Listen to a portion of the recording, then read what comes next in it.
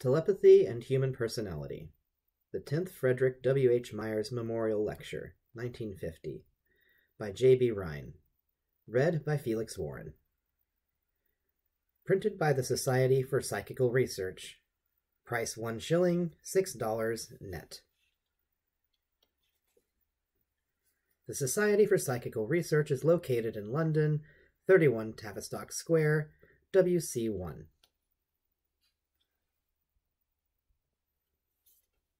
The purpose of the Society for Psychical Research, which was founded in 1882, is to examine without prejudice or prepossession, and in a scientific spirit, those faculties of man, real or supposed, which appear to be inexplicable on any generally recognized hypothesis. The Society does not hold or express corporate views. Any opinions expressed in its publications are, therefore, those of the authors alone. First published 1951. Printed in Great Britain by Robert MacLehose & Co., Limited, The University Press, Glasgow. Introduction by S.G. Soule. Frederick Myers, in whose honor this lecture was founded, combined the gifts of a poet and classical scholar with a genuine passion for scientific inquiry and speculative thought. Though he was not a biologist, he yet made himself conversant with the biological and psychological knowledge of his day that he might be the better equipped to elaborate his profoundly original conception of the subliminal mind. One cannot help wondering how, had he been alive today, his essentially synthetic mind would have reacted to the present analytical trend of psychical research. What would he have thought of the card-guessing and picture-guessing experiments that figure so prominently in modern research? I think he would have recognized the value of these methods and the impression they make on ordinary scientific opinion, but he would have been quick to realize that by their very nature they cannot take us much beyond the threshold of the subject. Card-guessing, he probably would have said, is too crude and feeble an instrument to throw much light on the telepathic process itself, and I think he would have been right. Myers would have urged that we try to develop methods for reproducing experimentally the essential features of the spontaneous cases. However this may be, I feel sure that Frederick Myers would have welcomed an investigator as single-minded, as enthusiastic, and as tenacious as Dr. Joseph Banks Rhine, and that they would have found very much in common in spite of their different methods of approach.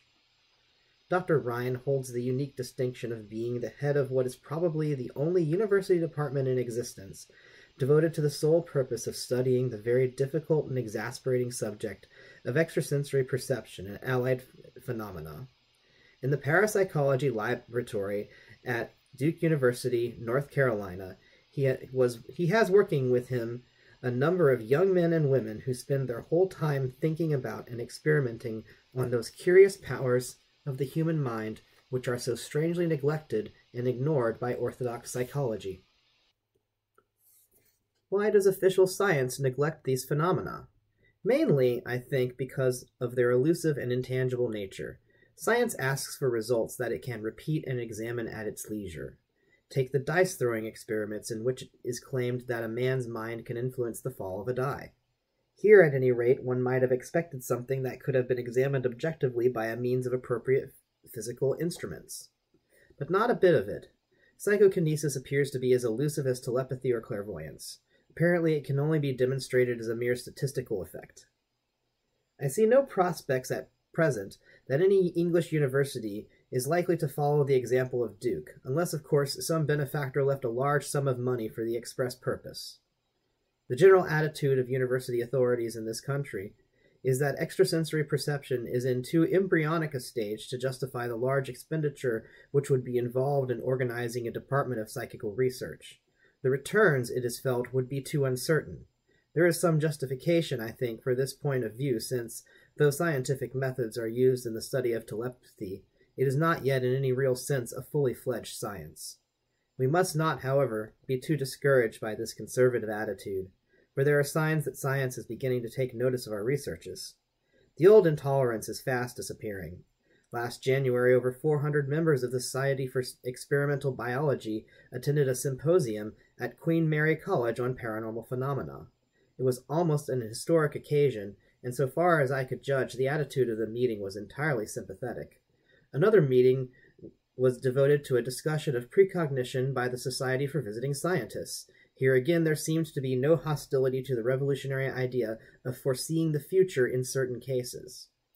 If I were asked to say what I thought was the most important contribution made by Dr. Rhine to the progress of our subject, I should not say, as some have done, that he was the first to use statistical methods.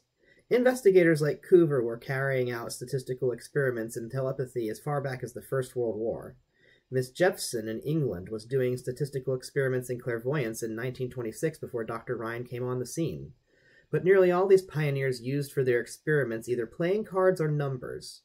I always think that Dr. Rhine's great innovation was that he abandoned the use of playing cards and employed instead cards bearing only 5 types of simple geometric symbols. Recent experiments with one subject have shown that the use of cards with only 5 symbols leads to a degree of success 4 times as great as that obtained with playing cards. Dr. Rhine's experiments in clairvoyance and psychokinesis are of course well known, but it is not so generally known that he was the first to carry out systematic and successful experiments in the difficult subject of precognition. Dr. Rhine devised extremely ingenious methods for excluding the possibility that his subjects might be accounted for by the operation of telepathy and clairvoyance acting in the present. With characteristic modesty, he does not claim, however, to have established precognition beyond cavil. Dr. Rhine's work has made itself in most civilized countries, and it has even penetrated the Iron Curtain. Quite recently, it was reported that the Soviet Union had accused him of administering telepathic dope to the toiling millions and teaching things like telepathy, which cannot be true. It would appear then that, like certain other better established biological laws, extrasensory perception ceases to operate at the Iron Curtain. However this may be, it is certain that systems of society based upon a crude materialism can have no possible use for ESP, at least present-day ESP. And this brings me to the outstanding importance of the work of men like Dr. Rhine. Today, a devastating materialism is creeping like a blight over large portions of the globe. Concentrating as it does on only the sensory aspects of human existence with a complete negation of all spiritual values, this system of thought will, if not counteracted, end by destroying what is best in human life, and may forge such shackles for the spirit of man as it will not throw off for 1,000 years. Never at any time in history have we more urgent need of an answer to the question, what is man's place in the cosmos?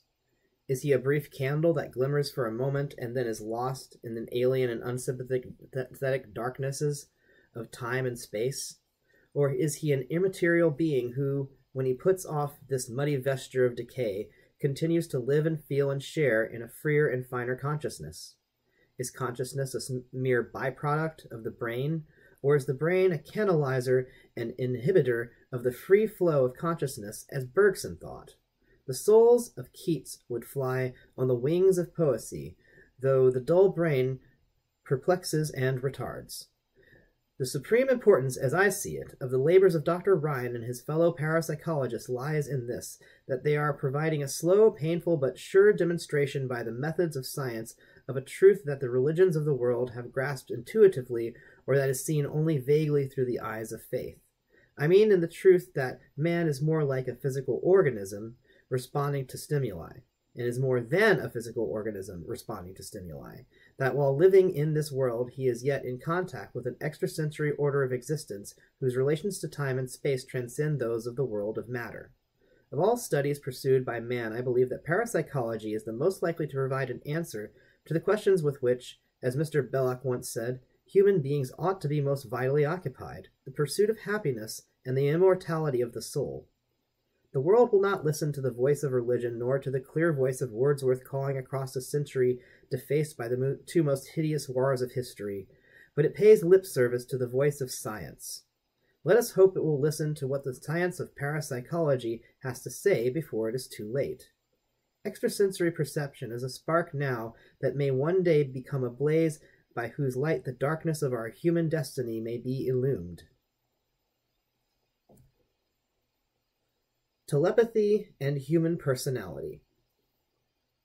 The range of problems that interested the founders of the Society for Psychical Research furnished a basis for the definition of the branch of inquiry which they initiated. They devoted their attention to phenomena that promised to throw some light on the relation of human personality to matter in general and to the material body in particular. Their studies were approaches, by way of science, to the general question of man's place in nature, often formulated as the mind-body problem, and previously dealt with only by the methods of philosophy and religion. They made of this area of study a science, a branch of psychology that deals with whatever in personality lies beyond physical explanation, a branch that was now neglected until they began systematic work on it. That is now called the science of parapsychology. Their special attention was accordingly drawn to occurrences suggesting to them that man has powers that transcend his material properties, more particularly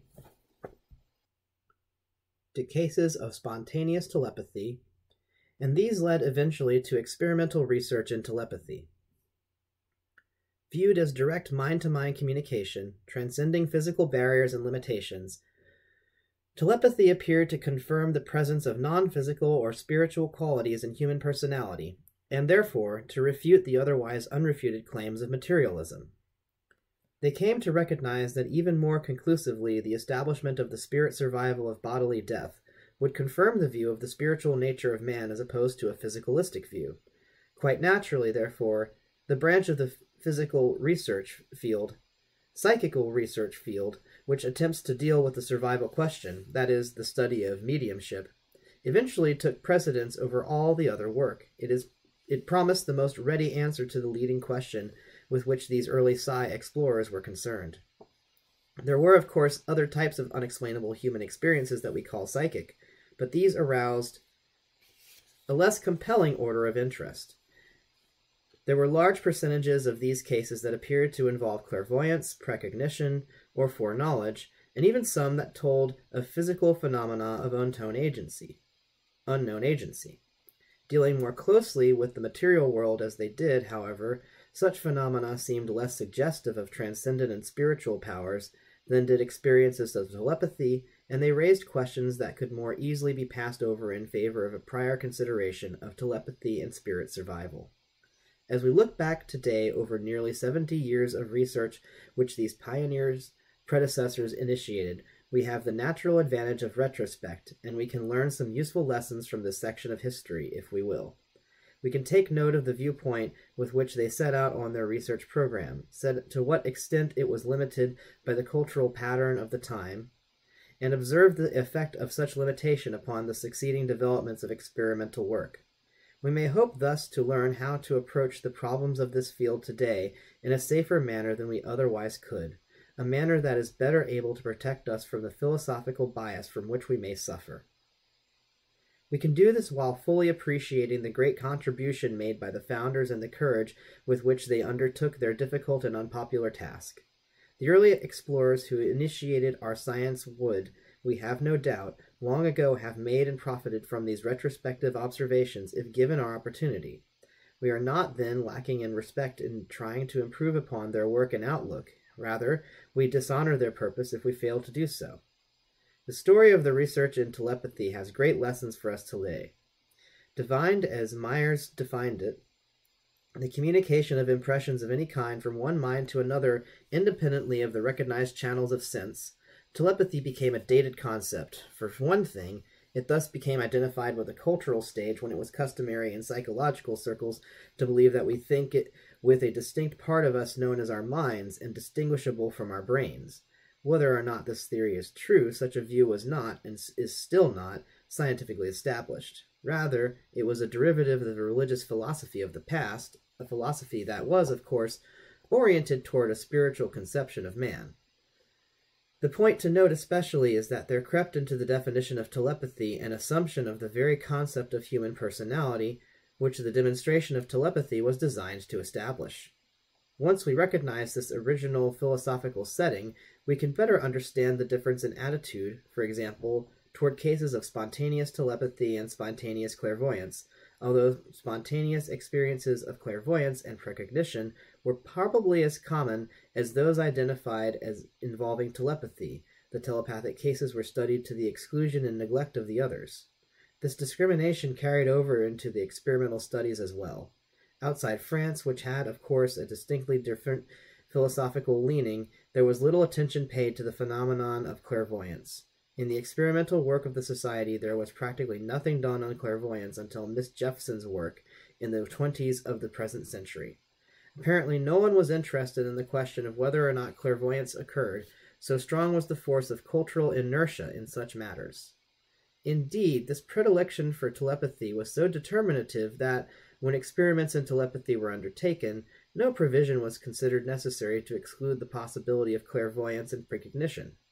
The results which were interpreted as due to telepathy could all have been produced quite as well by means of clairvoyance itself.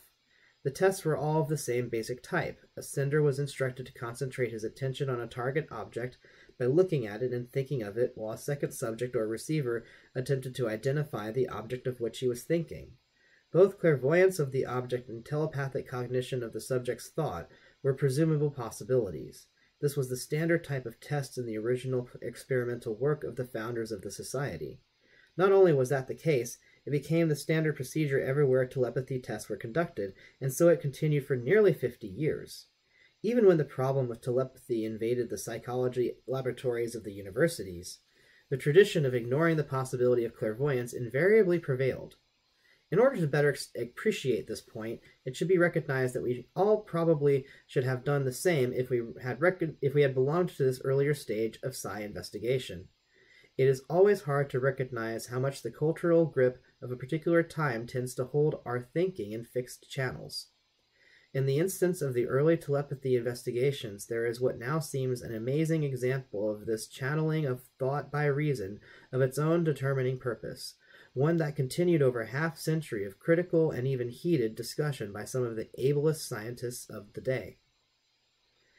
There eventually came a time, however, when opportunities that were denied to the earlier investigators opened the eyes of some of those who were working in parapsychology, and the fallacy was immediately obvious. This advantage fell to the Duke University investigators in 1930, and they recognized that all the work of the telepathy experimenters up to that time could not safely be considered as evidence, either of telepathy or of clairvoyance, but rather of only an undifferentiated type of extrasensory perception.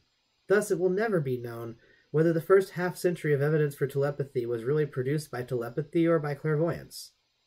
At the Duke Laboratory, telepathy tests were designed with a view to excluding the possibility of clairvoyance, and at the same time tests of clairvoyance were undertaken in which precautions were taken against telepathy. The few experiments on clairvoyance that had been conducted did not involve an error comparable to that of the telepathy tests, so clairvoyance had a much more acceptable case than telepathy, in spite of the paucity of clairvoyance researches. At any rate, the hypotheses of telepathy and clairvoyance were both to be given full consideration. That much of a forward step was taken.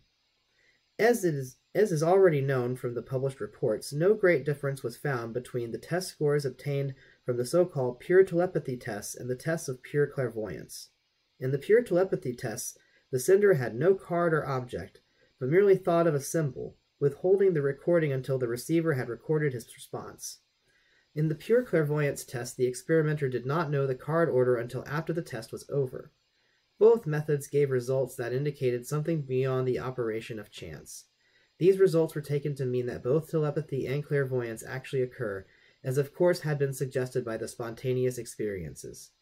Even when some comparisons were made with the old method of testing for telepathy, that is, the method of undifferentiated extrasensory perception, which allows for telepathy and clairvoyance to function, there was no significant difference.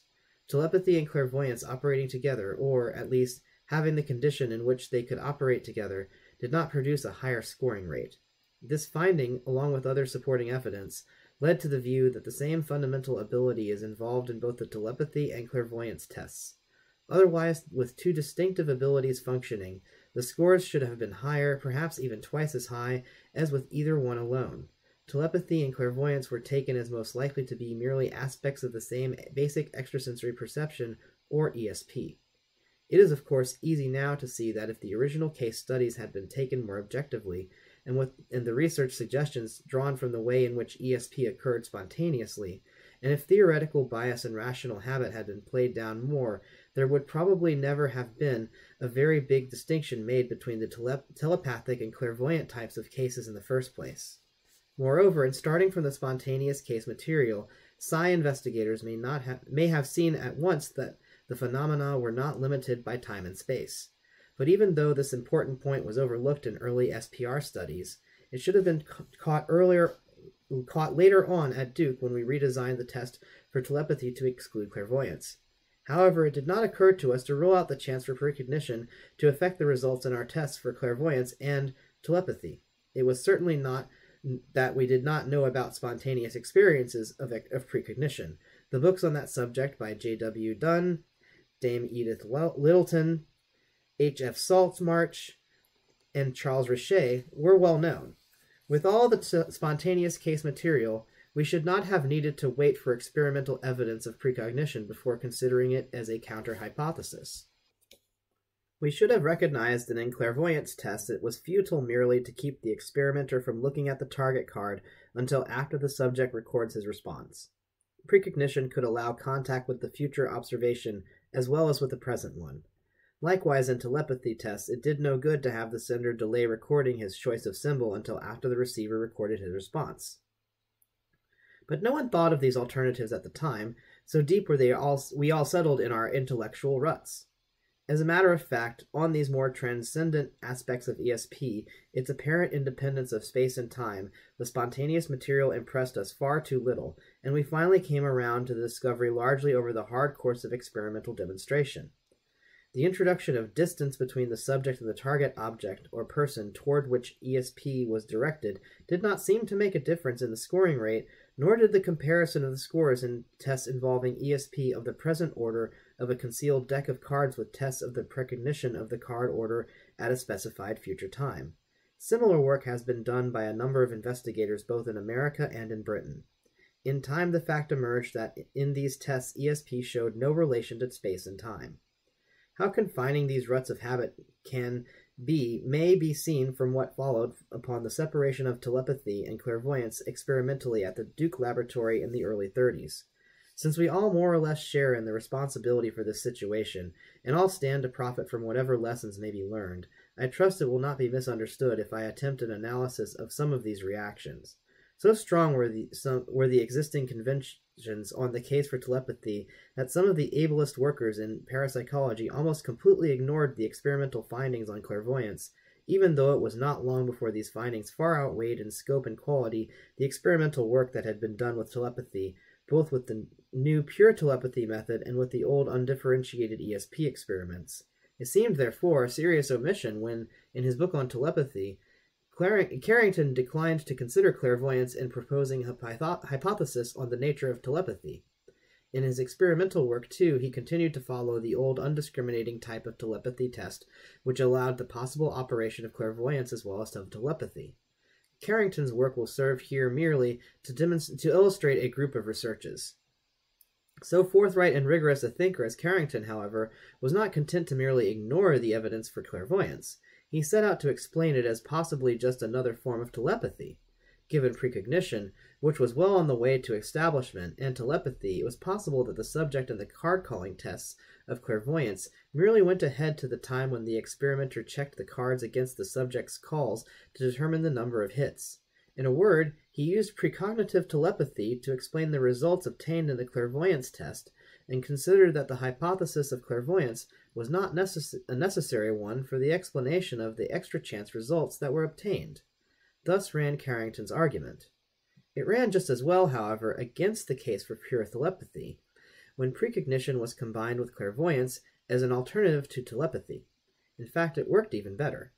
The challenge of Carrington's argument against the case for clairvoyance suggested the need to reconsider the general state of the findings on telepathy and clairvoyance in the light of the evidence for precognition. It became clear to me finally that it was a mistake to ignore precognition in designing our tests for pure telepathy and pure clairvoyance. It was immediately obvious that much of the research supporting pure clairvoyance was, as Carrington has suggested, subject to interpretation as precognitive telepathy. But when it came to the case for telepathy, there was no evidence at all left that could not also be dealt with on the theory of precognition and clairvoyance. It was no good at all against the clairvoyance hypothesis to hold off recording the sender's target until after the receiver had made his response. The timing was no safeguard. Again, therefore, we had no unambiguous evidence for telepathy anywhere on record. We were back again at the beginning on the problem of telepathy. Even the spontaneous cases that had originally inspired interest in the subject could not be taken as evidence of telepathy, even if one wished to consider anecdotal material as worth using as evidence. In all these cases, as with all the experimental studies, precognitive clairvoyance could account for anything that had been obtained. There was, on the other hand, some evidence of clairvoyance that could not be interpreted in terms of precognitive telepathy. A number of experiments conducted at the Duke Laboratory, as well as some of Tyrrell's tests with his electrical machine, had furnished evidence that did not allow of the precognitive telepathy interpretation. The important fact that permitted this conclusion to be drawn was that the order of the cards, or, in the Tyrrell experiment, the order of the target box selected, was never gone over again by the experimenter as it had been followed in the conduct of the tests. Consequently, there was no future to which the subject could go forward, no source of information in the mind of the experimenter at a later time on which precognitive telepathy could draw. The Duke experiments that excluded precognitive telegraphy were mainly of the type known as matching tests, in which the cards are laid down opposite a set of key cards, and the order in which the cards are laid down is not preserved. They also included the type of test known as the ESP shuffle. One of the most carefully conducted series on record, the Pratt and Woodruff series, fell in this category of experiments that did not permit of the interpretation by precognitive telepathy, and accordingly, the case for clairvoyance stood up comparatively well under the reconsideration that was given to the whole of the evidence for extrasensory perception. I cannot emphasize too strongly, however, that whether or not an ESP experiment gave results that could be incontestably ascribed to telepathy or clairvoyance, it was nonetheless evidence of extrasensory perception of an undifferentiated type. The point is that the case for ESP was not in any way weakened by this internal upset over the problem of telepathy, although the net result was that there was no evidence of telepathy at all that stood up against the reasonable counter-hypothesis of precognitive clairvoyance. At the close of a friendly and thoroughly stimulating debate over the relationship between telepathy, clairvoyance, and precognition, Dr. Tholis drew up a logical clarification of the possible interrelations and gave us all a chart that should have been in mind at the outset, but the situation as regards telepathy and clairvoyance remained approximately as I had appraised it. Telepathic ESP was hypothetical. Clairvoyant ESP was established. As had naturally been hoped by everyone, the situation did not remain that way for long. Miss McMahon of the Duke Laboratory set to work at once with an improved method for the testing of telepathy, one that was designed to meet the requirements for the exclusion of precognitive clairvoyance, and in the course of her experiment she obtained significant results that apparently could not be explained by any other method than telepathy. The method was necessarily more complex than had been used before. It required the avoidance of any kind of record of the order of target on which the sender had been thinking.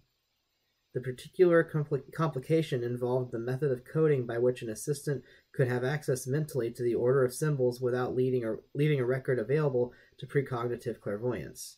I will not review the details of this method here, since it has already been established and published. Burge developed another method at Duke and obtained marginally significant results with it, but the really strikingly significant results on the new telepathy test were obtained in England by Dr. Soule, with Mrs. Stewart as the subject. So today we may say that the case for telepathy is reasonably secure so far as the alternative of precognitive clairvoyance of the symbol record is concerned. Another barrier to the establishment of telepathy had been surmounted. It is in order here to pause for brief consideration of one of the most exceptional features in the experimental work of Dr. Soule, with both of his two outstanding subjects, Basil Shackleton and Mrs. Stewart. Dr. Soule reports failure to get significant results when he excluded the possibility of telepathy and conducted the test on clairvoyant lines entirely.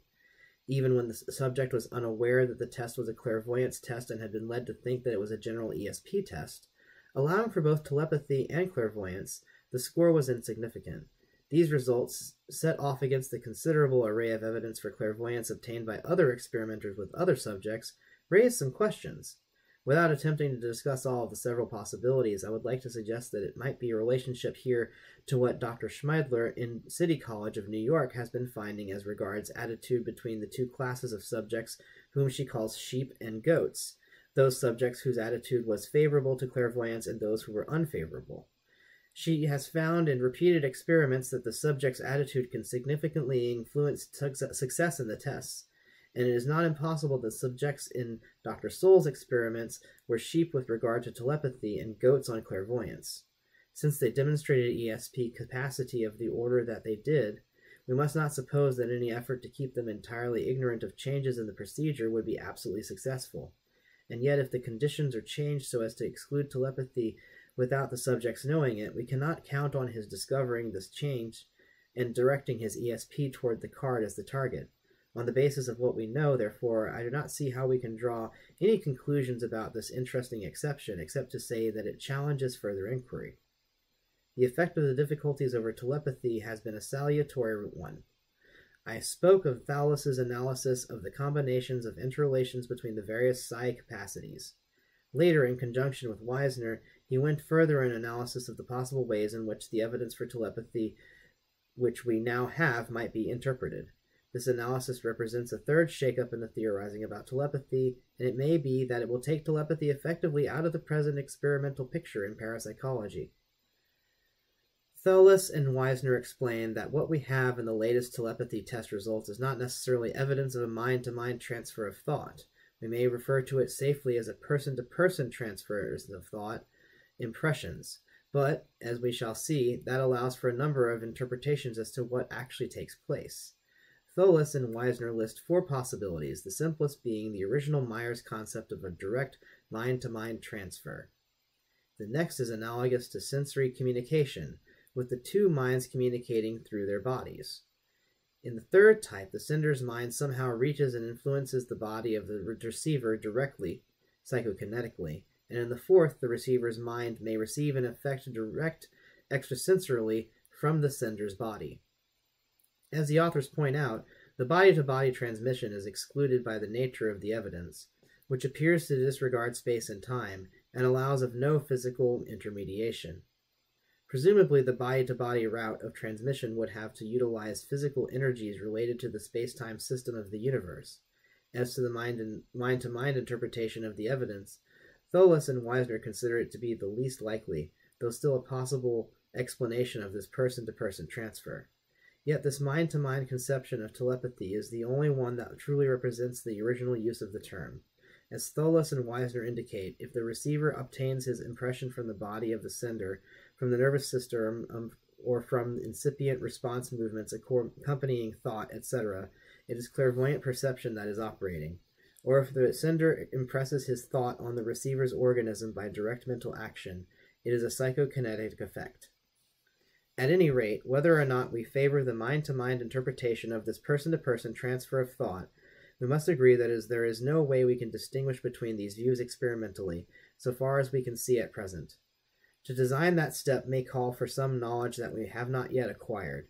If telepathy in the original sense of the word occurs, it looks as if it will have to wait a later stage of parapsychological development for its verification, a stage when we shall be able to say whether mind exists and functions in the independent way assumed in the older concept of telepathy. For the third time, then, we are back to the point of repeating what has become a refrain. We have nothing on the record that we can, without hesitation and ambiguity, call evidence of telepathy.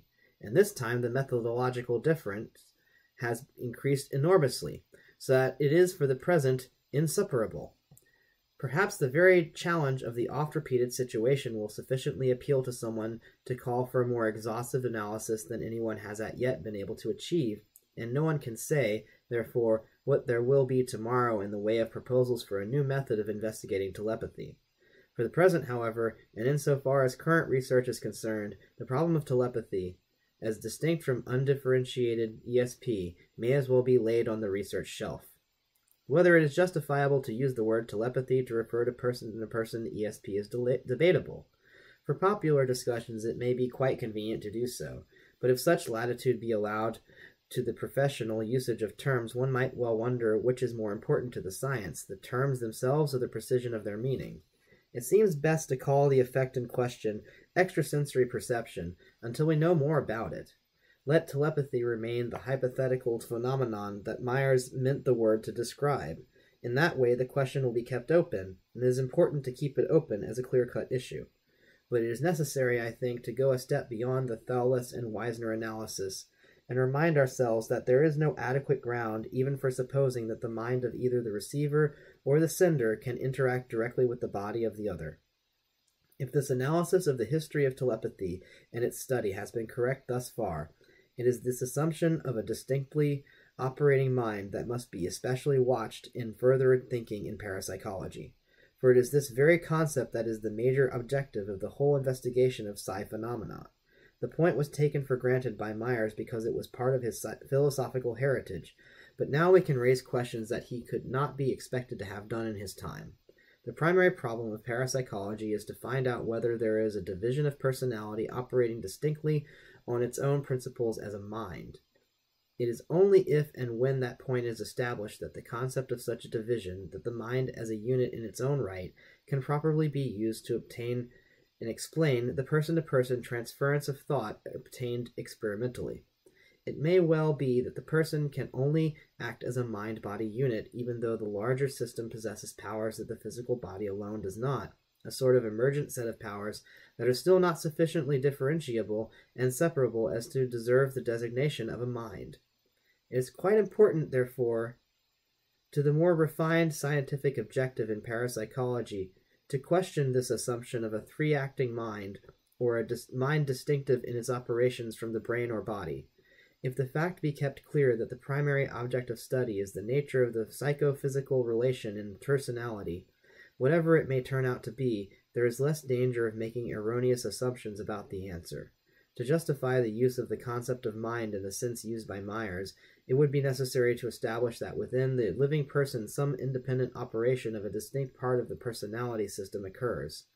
That would, of course, if it were accomplished, at once lead us on to the further question as to how distinct the two parts are of each other, what independent actions the hypothetical mind could perform. The question of telepathy would follow as a matter of course, and there would be many others of similar magnitude and import. This review of the story of the telepathy research is, however, only half of the picture, and as it turns out, the less important half. What has happened in the clairvoyance experiments during the same period gives a wholly constructive turn to the account as a whole, and especially gives point to the lesson to be drawn from this survey of the work on telepathy. For the clairvoyance research taken alone has achieved such progress towards the goal of the founders of parapsychology as to cover all the setbacks in the researches on telepathy as originally conceived. The hypothesis of clairvoyance can be regarded as having already been established, and that this clairvoyant function is precognitive is also now experimentally verified.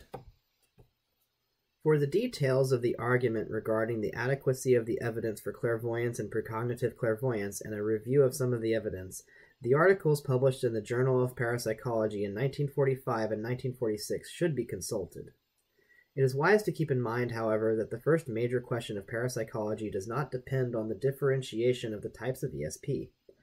It is, of course, much more easily seen today than earlier that there never was any need for concern over the discrimination between clairvoyance and telepathy in order to get at the main objective of the Society's founders, a scientific answer to the question of whether personality has a division that transcends physical explanation. For this purpose, the important thing about the spontaneous cases that attracted interest is the fact that they suggest something in personal experience that seems to defy space and time. A spontaneous psychic experience may bring on an awareness of something that happened halfway around the world, or something that has not yet happened at all. Certainly one need not accept these cases as evidential. They may be taken as merely provocative, to justify the beginning of an inquiry to see whether these experiences represent something that is human and still not physical. They hint at the presence of something in personality that is spiritual in the sense of transcending material properties. All one needs to know, then, is whether the capacities can be experimentally verified to an adequate degree, and if so, whether the same transphysical properties suggested by the spontaneous cases are confirmed by the experiment. One does not need to ask at all whether this awareness is coming to the individual by way of another mind, or by direct experience of a transcendent perception of the events themselves. The question concerns the way in which the person acquiring the knowledge operates, not in what is at the other end of the process of cognition. Is this perceptual act within the scope of physical law? If not, does it matter whether it is a case of telepathy or one of clairvoyance, insofar as the general question of parapsychology is concerned? There is no need to review the many experiments with ESP in which distance has been a condition. In some of these, long and short distances have been compared. In others, long distances were an incidental part of the experiment. It is now well known that no reliable relationship has been found between the results and the corresponding distances, which have extended as far as thousands of miles. There is, also, a fairly well-established case for precognitive ESP, although there has not been comparatively as much evidence on this aspect of physicality as on the spatial dimension. The experiments have not yet conclusively established the reach of precognition beyond a 12-day period, but there are indications that experiments in prediction over longer terms will be no less successful. It is at present an active area of investigation, and thus far there is no relationship found between the ESP scoring and time, any more than there has been between ESP and space. Probably no one supposes that there is complete independence of physical principle in these ESP activities. It is hard to think of interaction without some limiting principle that would affect the results at some order of refinement. The exploration thus far has had to be largely on an empirical basis, and it is necessary to leave the question entirely open as to how far this difference between the physical and non-physical functions of a personality extend.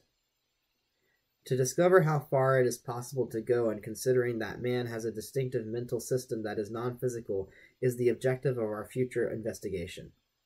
It may be found that these fragmentary phenomena of ESP and related capacities, which we are able to measure against the physical pattern of space and time, are only glimpses of a great world of extra-physical or spiritual reality, as hidden to us as the world hidden within the atom was 100 years ago. Or, again, it may be that the distinctions between these non-physical and the more familiarly physical functions are only superficial ones, awaiting a clarification from a larger perspective to which we may be coming just a step or two ahead.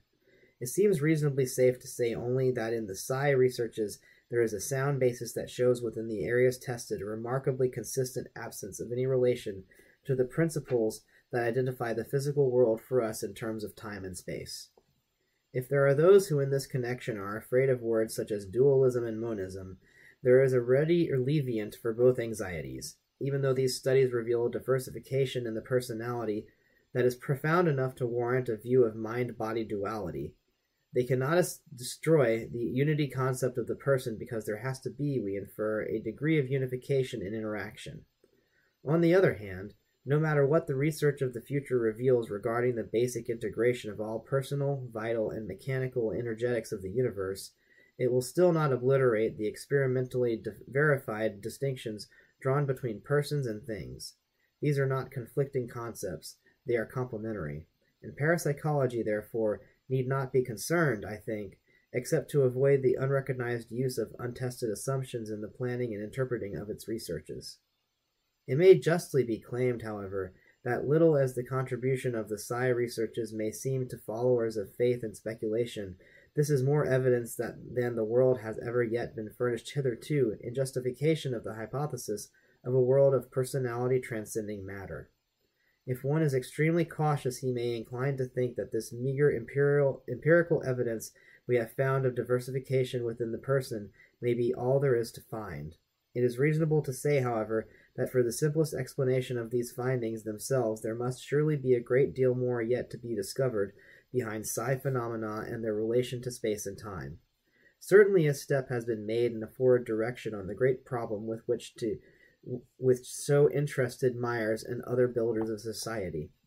In saying this, it is fitting to remember that without their contribution, however its value may stand in current reappraisal, we should probably not be discussing the problem today, much less be able to make some sort of claim of advancement. It is not, however, only with the past that this discussion is chiefly concerned. What has been said thus far is intended partly as an introduction, Such a critical appraisal of past research can best claim our attention if we can see how to turn it to the advantage of future research. With these lessons in mind, we can now consider with better understanding the other great question that interested our forerunners in this branch of science and has, whether for better or worse or not at all will agree, received more attention from the society and from the world than any other problem in the field of parapsychology. I refer, of course, to the problem of spirit survival. For the most part, the survival research consisted of the study of mediumship and occupied the main energies of many of the great leaders of our field during the earlier years. Yet, although it enlisted in its support some of the ablest scientists of modern times, this investigation of mediumship in relation to survival has, beyond question, fallen far short of its mark. A case for survival has not been established to the satisfaction of any professional group, not even our own small group of parapsychologists, which is presumably the most favorably oriented one to be found. 100 years or more of less scientific consideration of the survival question has left the scientific professions more unconvinced and more indifferent to the claims today as ever. During the last quarter of a century, both public and professional interest in the problem has declined to a very marked extent. One reason for this failure is to be found in the lack of methods of impartial appraisal of the statements made by the mediums. It is a curious fact that in so long a history of the study of mediumship by able professional men, so little effort was expended on setting up ways of eliminating bias in the judgment of free verbal material. Some of the early investigators were acutely conscious of the hazards of observation of seance room performances, but they seemed to have been much less aware of the equally great perils in the task of verifying and appraising mediumistic utterances. A second great barrier to the establishment of a conclusion on the survival issue lay in the confusion over what the alternatives really are. The question of how much could reasonably well be explained by telepathy was a recurrent one, but the corresponding possibility of the use of clairvoyant ability by the medium was not seriously considered.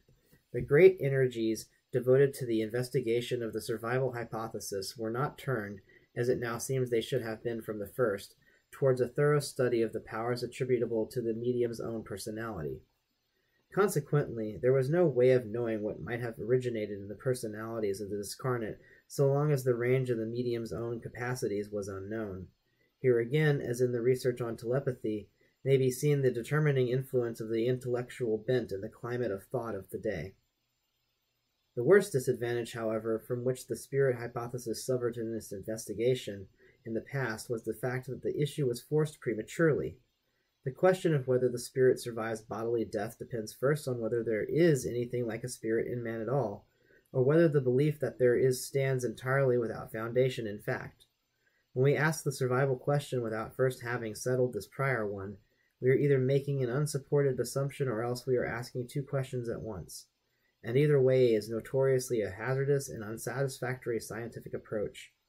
In general, the efforts that have been made to establish a case for spirit survival have been based on the belief in man's spiritual nature that is part of our cultural heritage. This traditional doctrine may be partially or even entirely correct, but it is not a sound and effective scientific procedure to start out with assumptions based on mere belief. So long as we are ignorant as to whether there is a distinctive spiritual component in the living individual, what sort of a subdivision it is, if there be one, how independent and possibly separable such an element may be within the total personality, and what its properties are, we cannot expect to be able to design a crucial experiment to test the hypothesis that such a spiritual portion of personality survives the destruction of the body. Beginning, as the investigators of the spirit hypothesis did, with the cart before the horse, an impossible burden was placed upon their experimental program. It could not have succeeded short of the miraculous chance that their assumptions were entirely correct, and that there is a human spirit that is essentially all that was supposed by them to be. The research attempts on the spirit hypothesis were thus at a huge disadvantage. The hypothesis was loaded with traditions of theological and occult character to an extent that overburdened the slender framework of fact. Spirit, in a word, was a nebulous concept to work with. Reliable, confirmed knowledge about it was lacking, in spite of all that has been written about it. Add to this the fact that the hypothesis of spirit ran counter to the trends of biological and psychological thought of the last 200 years, and it is not hard to understand why the survival research has fallen far short of its goal. Only those who are philosophically inclined to accept the hypothesis, and are at the same time not fully aware of the alternative interpretations of the evidence, are led to accept it as established. Those who are indifferent or critical find the evidence not compelling and the reasoning far from conclusive. It is true that a fair amount of progress has been made along incidental lines leading up towards the investigation of survival. On the first great need mentioned, a good deal of advance has been made. The development of objective methods of appraising the verbal material of mediumship began with Saltmarsh's efforts, and the development of the sole Saltmarsh formula for establishing probability in such material. This method was much improved by Pratt's contribution in 1936 and has been much further aided more recently by the Pratt and Burge technique. Although their method should be regarded as still needing further improvement, it serves to show with a fair degree of accuracy how much knowledge is displayed by a medium in a set of sitting records. Above all, the judgments in the appraisal in this method are quite objective. Likewise, too, there has been progress in the investigation of the capacities that may be credited to the medium's own personality. The investigations of what have come to be called psi abilities of the individual, consisting of ESP and psychokinesis, PK, have at least carried the problem well beyond the point where the only alternative hypothesis considered was that of telepathy. There can now be added to the medium's endowment, in addition to her more familiar gifts, such as the capacity to impersonate, shrewd psychological insight, long practice with the kind of people who go to mediums, and perhaps an exceptional memory, a broad range of psi equipment with its wide reach over space and time and its capacity to interact with matter in some unknown degree and manner, both cognitively and kinetically. In the view of the more elaborate equipment of psi capacities which must be allowed as the potential endowment of every medium, it is extremely difficult, if not at present impossible, to design an experiment for a crucial test of the survival hypothesis on the basis of present knowledge. No one, at least, has been able to think of a way to discriminate between the hypothesis of spirit agency and this omnibus type of counter-hypothesis which it has to meet, consisting of all the human abilities which could reasonably be accredited to the medium as an exceptionally gifted person. So far, all the experimental or semi-experimental demonstrations of mediumistic powers that are recorded under conditions that merit consideration can reasonably well be explained by a combination of powers attributed to the living. Evidence of survival cannot, of course, be accepted on scientific terms so long as there is a reasonable alternative explanation. Throughout all the investigations of spirit survival of the assumption has been made, more or less tacitly, not only that man has a spirit, but that when a person dies, his spirit acquires powers he did not have while living. Otherwise, he would not demonstrate his continuance as a personality through actions that could not be ascribed to the impersonating agency of living persons, principally the medium, of course.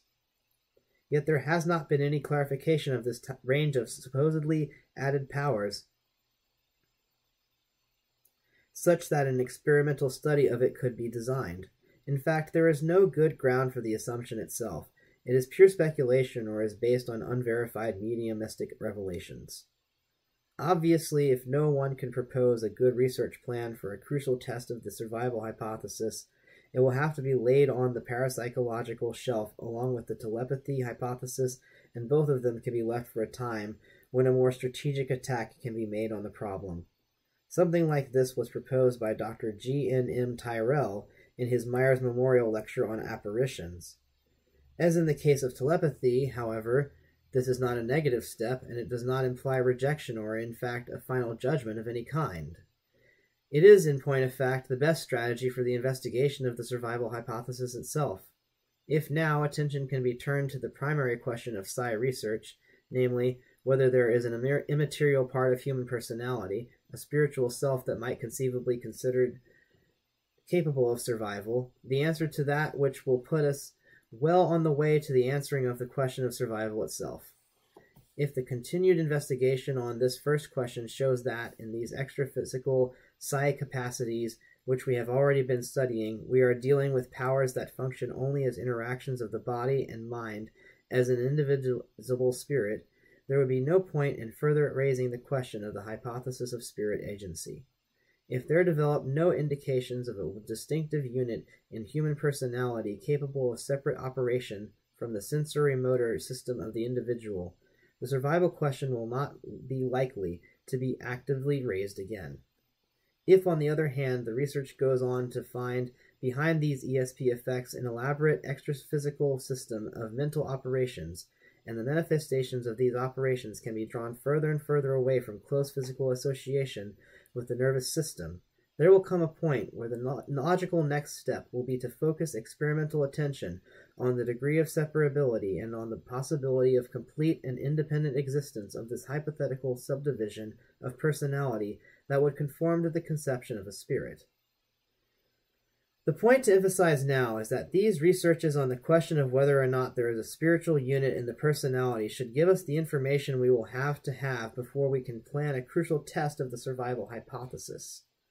It is, however, no mere logical technicality that says it is necessary to know whether there is a spirit in man before there can be a proper question whether that spirit survives death. The point is rather that we must know whether there is a distinct spirit in the human makeup and know what such a spirit actually is like, and what it does before we can intelligently design a suitable test for it in the discarnate condition. We have to know what we can expect it to do under such and such circumstances. We cannot begin with mere beliefs as to what spirit behavior is. It is probably because past efforts to investigate survival were made on suppositions about the nature of spirits that are highly speculative and probably fantastic, that the efforts failed to prove anything conclusive, one way or the other. Such a position will not be agreeable to those who have already been convinced of spirit survival, but it will be no more welcome to those who have considered that spirit survival is a ridiculous hypothesis. But perhaps everyone, no matter what nor how extreme his position, will recognize that for most of the critical thinkers in the world, it will be highly important to find out, on the basis of incontestable evidence, just what the post-mortem destiny of personality really is. In any case, however, it is highly probable that there will be no resumption of survival research on the old lines any more than there will be with old-style telepathy tests. If these lessons of the past mean anything, the inquirer of the future will henceforth steer clear of entangling theologies and speculative hypotheses and plan a straightforward and thoroughgoing investigation of just what the distinction already found between the non-physical and physical operations in personality means, and what more can be made of it in the understanding of the nature of the individual. With sufficient success in this exploration, the parapsychologist will find out what we all want to know, just how much of a differentiated mind or soul or spirit there is in man, and if there is any, what its powers and properties are.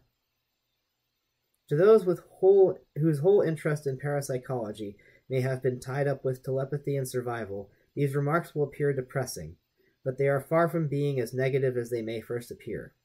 Rather, the explorers in this beginning science are finally getting out of the blind alleys which their predecessors have been wandering about much too fruitlessly during the last half-century and more. Indeed, this escape from the intellectual traps in which so many inquirers have been caught might almost be hailed as a coming of age of this new branch of science. Now, for one thing, the student of parapsychology may be more clear about what the objectives of the science are. The speculative associations and cultural trappings that have been carried along with our branch of inquiry all too long are being cast off. Now the problems can be dealt with for what they are worth, independent of anyone's belief about them, and regardless of current trends of interest or philosophical bias. The problems are urgent, the methods are ready, and not a few of the other requisites of a science are at hand. Given time and a wise use of opportunities, parapsychology will emerge as a full-bodied and effective science, playing a significant role on the stage of human thought. The outlook is not at all depressing. In summary, it can be seen that in general terms, parapsychology has gone wrong in the past, mainly in stating its problems in terms of untested assumptions that were part of the current thought of the period. Spontaneous thought transference was bound up with the traditional concept of the mind as a distinct operating unit of personality, and the main significance of psi phenomena for the nature of personality was thus seriously confused. The claim of spirit communication was taken over as a problem along with the traditional assumptions of a spirit in man and of what a spirit is like. In both these main researches of the earlier period of parapsychology, a more effective order of investigation would have inquired first into the assumptions rather than take them for granted. It is clear, however, that the principal line of advance of the psi researches has been heading straight towards the main goal of parapsychology. The experimental work with psi abilities has shown that these are transphysical functions in man and that they have their lawful place in the total personality of the individual. This finding, then, is the forward base of operations for parapsychology in its search for the outlines and boundaries of the proper domain to which this psi functioning belongs. By working out from and expanding the already verified principles, the explorer can follow the safest and most productive line of advance. These established findings do indeed open up a wide front for further inquiry, challenging enough in the outlook given. For example, the discovery of precognition only raises more questions as to the way it works and the extent of its operation. It is not known how much of the future is cognizable, and how much precognition fits in with volitional freedom is a profound mystery indeed. How, in fact, precognition can conform to our concept of causation itself is a problem that may baffle us for many a year. Only by further research can we answer these questions, and they are questions on which the answers can hardly be anything but revolutionary, both to science and society. What, in general, the full significance of psi for mankind will be must depend greatly on how far the researchers will get in bringing it under conscious control, or making it reliable in some other way. Enough promising leads have already been received to encourage work towards this objective. It is, however, by no means only a question of practical utilization of psi that is involved in the production and problem of conscious control. Rather, the establishment of the possibility or impossibility of getting ESP into consciousness would tell a great deal about the process itself and about its implications. This last point may be seen by considering what would follow if ESP turned out to be irrevocably unconscious. Among other implications of great interest is the consequence that this point would have for a theory of survival. Spirit communication, which presumably would have to be extrasensory, would then be necessarily unconscious. Still another inviting frontier of inquiry concerns the place of psi in the biological picture. We must suppose that psi capacity will be found to have a hereditary basis, an evolutionary origin, and possibly some degree of localization of function in the organism. There may be many other rightful claims to biological relationship that psi should be expected to have. There are certain patterns of evidence and suggestion that point somewhat toward a lower and remote evolutionary origin for psi capacity. These indications would take too much space to review here. Some of them, however, are good enough to deserve more study of psi in animals. In fact, a large survey of incidental phenomena suggesting animal psi is urgently needed, along with experimental study in certain species as well. The interest here is not, of course, primarily biological. Rather, the place psi finds in the system of living things will tell us a great deal about its basic character and its significance for man. Whether it should turn out to be a vestigial function or one that is merely latent, obscured under a development of higher intellectual powers, would make a great deal of difference, not only practically as to what could be done with psi development, but theoretically with regard to its role in the mental life of the person. If psi is merely obscured, it may be playing an important part in the normal and an abnormal life of man, even in the directional forces of this organism concerned with health and disease, and conceivably, though more remotely, with growth and life itself. We already know enough about the psychosomatic system of the person to realize that psi may possibly be extremely important here. Nothing except careful research, however, can answer any of those questions. An adequate study of the personality correlates of psi capacity should presumably bring its place in the larger organization of the individual into the clear. It has been a most fruitful line of research, largely through the work of Stewart, Schmeidler, and Humphrey. Already the point is becoming clear, however, that most of the species deal not with the real correlation with psi itself, but with the inhibitory personality states with which it has to cope.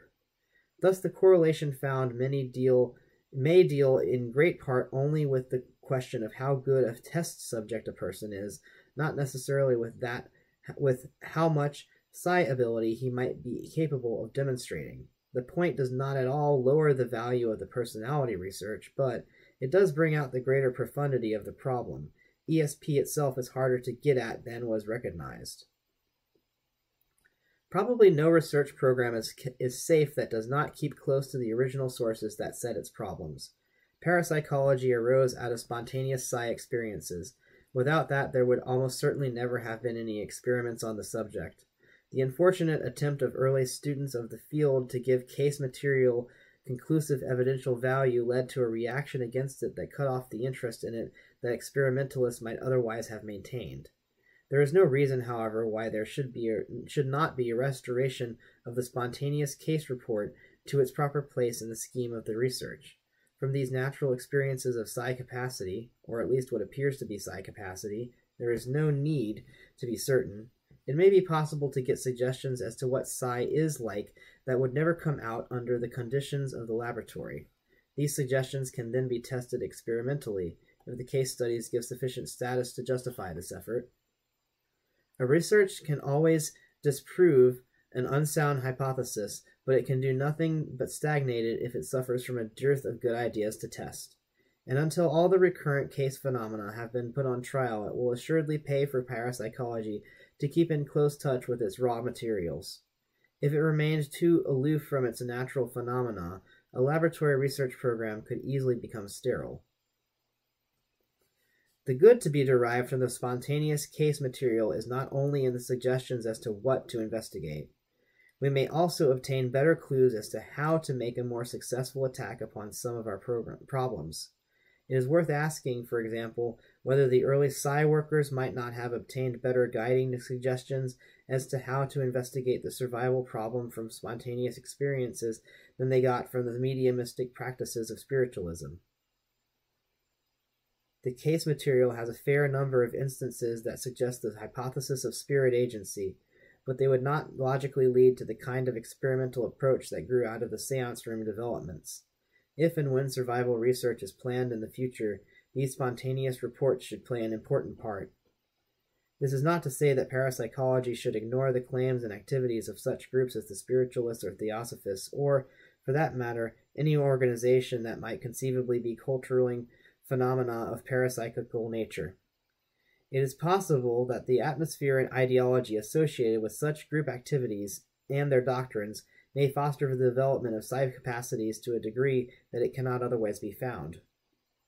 The same may be said, of course, for other social cultures and peoples, especially non-literate or less sophisticated societies where possible psi practices may have been more freely encouraged. Already parapsychology has profited by keeping an eye on the pages of social anthropology, and this perspective should be broadened rather than narrowed in the future. While it is necessary to be more guarded wherever there are doctrines involved, and these are likely to adulterate any natural expression of psi phenomena, we cannot afford to overlook any clues that might help us with our baffling problems. This type of naturalistic empirical approach has proved safest and most fruitful for science in general. The focus is kept always on the need to explain in more familiar principles a given puzzling occurrence encountered in nature. If it does not wholly lend itself to such explanation, new and unfamiliar principles are sought and formulated. In the area of problems with which we deal in parapsychology, it looks as if we shall have to be prepared for some new formulations, but this aspect only adds to the appeal with its promise of an enrichment of our knowledge of man in relation to his universe. Using the longer retrospect we have today, we can see that in studying further the extent of the independence of psi from the material order, and in keeping what we can of the peculiar nature of these most definitely non-physical characteristics, we will best serve the large purpose which we honor in the founders of parapsychology. Whatever of mind or spirit emerges from the researchers ahead, and whatever transcendent powers and properties may be discovered, will be arrived at by routes which can be described and retraced sufficiently for the demands of a pioneer science. Knowing then where we stand, with the security which scientific method alone can provide, we can plan further large research ventures with a basis of knowledge denied to those who, for example, boldly attacked the survival problem when spiritualism's tidal wave quashed it ashore a century ago. But it is not only in the firmer realism of scientific procedures that we must ground our studies if we wish them to be soundly productive and useful. Perhaps equally important is the need to follow, or even lead, the sciences of today in their trend towards a fuller adaptation to the social needs and outlook of their time. If I know anything of the creators of this branch of study, theirs was never a cloistered interest, not at all a mere academically detached pursuit of knowledge for knowledge's sake. But followers in every discipline find it easier to catch and keep the products of a leader's vision than the creative vision itself. Myers saw the significance of psychical research primarily in relation to religion and its adopted child ethics. He and his generation had felt the destructive force of materialism most keenly in those areas of human relations. Were he alive today, he would see the devastating influence of a psychicalistic religion, physicalistic religion, view of man has affected more of our social institutions than religion. To take the example that is most arresting as I write these words, I will call attention to the fact that materialism seems to be the most fundamental principle of the philosophy of Russian communism today. The Soviet system is attempting to build a society on a theory of man as matter. It is especially significant, I think, that Western society, with all its various attacks upon the communist system, has not seriously assailed this basic premise. Is it not a fact that until it utilizes the findings of parapsychology, it has little with which to attack the materialistic state philosophy of the USSR? If we have, as of course we have long since concluded we do have, scientific refutation of materialism that stands the severest critical analysis, on what justification should we hold aloof from the needs of our times with these vital and relevant findings? I can think of none but a misguided reticence born of a scholastic habit of thought. The world is today facing what may be its greatest crisis, largely because we have not socially and civically faced up to the menace of to our value system growing out of the overtowering domination of modern life by the philosophy of matter. Freedom, morality, democracy, and a long list of values are, we know, tied in some way to our conception of man's relation to matter. A more lively realization of this relationship should give our studies an importance, a socially practical importance, that should bring generously to their aid all the assistance they have so long needed. But only a resolute and realistic effort can overcome the traditional disinclination to bring science to the aid of our value system. Whether in religion or politics, men turn to look for facts most reluctantly. There should be no need to argue, I think, that any area of service or application centering upon the nature of human personality must in time be profoundly affected by the outcome of the psi researches, past, present, and future. If this is too large a claim, then I have grossly misunderstood the nature of our field and its significance. If it is essentially correct, then the world has gravely misconceived the character of our work and its meaning. I believe the latter alternative is the true one. If so, it is time, if indeed there is yet time, that we recognize it. There is another relevant point. Our branch of inquiry has been going on long enough to have made a case for itself and earned a better share of the world's research resources and opportunities than it has received. The earlier assistance provided came largely out of interest in spirit survival. This source of support has been a declining one, with no supplanting area of interest taking its place in the mind of the public on which research on psi problems has always thus far depended. It is necessary, then, to the research itself that its vital importance to a wider range of problems of the human scene be made clear and convincing. If this topic appears too material and mundane on which to end this survey, let me justify it as a corrective to the overemphasis of an unrealistic subjectivity that too much surrounds our field. It is a positively shocking fact, if our problems are 1/10 as important to humanity as we conceive them to be, that there is only a single little laboratory in all this wealthy and research-saturated world in which even a handful of full-time investigators can devote their attention to these questions. Either human personality has fallen too low in value to matter, or else the sound foundation and broad potential of parapsychology have simply not yet been understood. Surely the latter alone can be true. If so, our course and our responsibility are manifest, but it will be a new course and a new responsibility. Now, if you've gotten this far, thanks for watching. Thanks for listening. Thanks a bunch for hanging with me through this video. And if you would consider subscribing if you haven't yet, I would really appreciate it.